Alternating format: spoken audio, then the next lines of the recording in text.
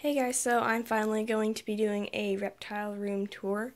I was going to wait because I don't have all of the stuff that I wanted to completely remake all the cages yet, but I just figured it's going to be quite a bit too long from now to get all that stuff, so I'm just going to go ahead and do it now. So over here, first is my desk, and I just completely remade my room, so quite a few things are different. Over here I have a candle, an incense burner, a couple of plants that I don't have cages to put in.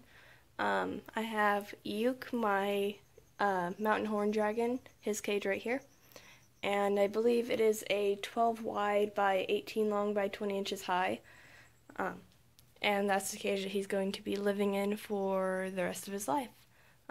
So obviously there he is right there. He has a UVB, but he doesn't have a heat because these guys just don't really like heat. So I just didn't bother. He has some kind of European fern right there that I got at Walmart. I hate it. It's already dying. I got it 3 days ago. And I'm just going to throw it out soon enough and replace it with another type of fake plant.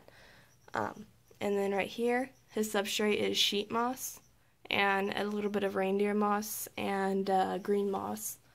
And then right here is, I think they're called midnight clovers. And then a ridge hide. I'm going to put a plant in there whenever I get another plant to replace the fern. And I'm going to put it down in there. And then he has a stick holding it up and a grapewood vine running along his cage.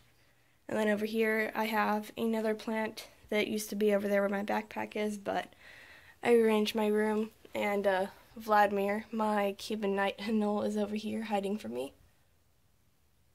Can't see him very well, but I'm letting him roam around, and whenever I do, I let him climb on that plant. And then I just have some supplies down there. And over here is his cage. It is a 2 foot long, 2 foot high, and 18 inches wide.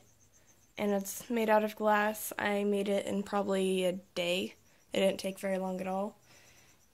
He has glass channels right here, 2 sliding glass doors with the handles on, obviously. And then his cage is just red cedar bark mixed in with, I think it's New Zealand moss.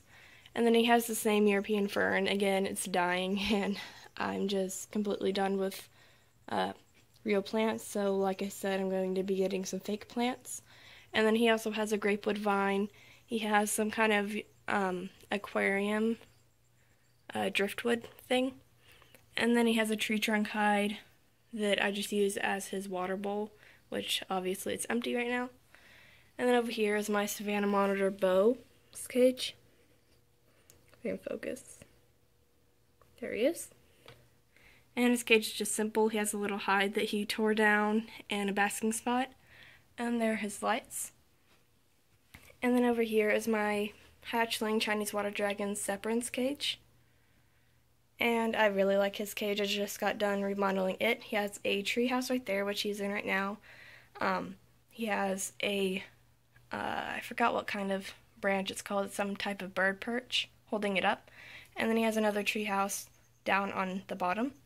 And I have a burlap cover over these bars, and there is his food bowl right there. And there's his water bowl with a ridge hide in it, and he goes up there to bask sometimes.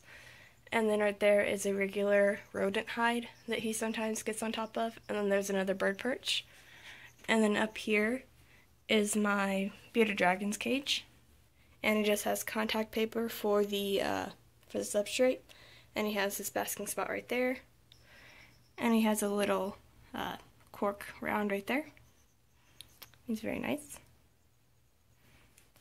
And then down here on this little rack part, I just cleaned out her cage, and I haven't got new substrate in here, but this is my new German giant leatherback bearded dragon, a female named Sapionis. And yeah, her cage is pretty simple. She has a mercury vapor bulb, right there, and her basking spot. And then she doesn't have any of the other of her furniture in there because, like I said, I'm cleaning it. And then over here I have my crickets, right here. And then up here is my dubia roach colony. And that is pretty much it. So thank you guys for watching. If you have any video suggestions for me to make, you can comment that and I'll probably do them.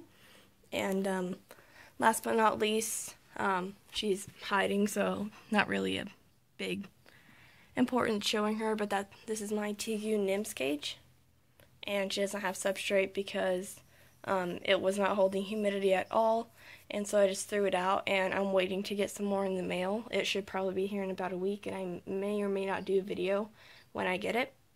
So yeah, again, thank you guys for watching, and comment any video suggestions.